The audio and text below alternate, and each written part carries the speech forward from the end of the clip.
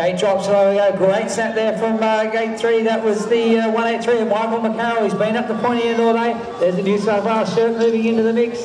Going to see Macquarie still building out. Coates in there amongst it. Round we go over the first corner, and it's the 4A. So that's going to be Kind Baird. He's going to lead them down with the 2 and the 183. So pretty much as they stacked up in the gate. So it's Kind Baird, Kane House, and Michael Macquarie. And looking for Ben Coates there. He's way back in the pack. So it's still the battle up front with Baird, Howson and Macquarie.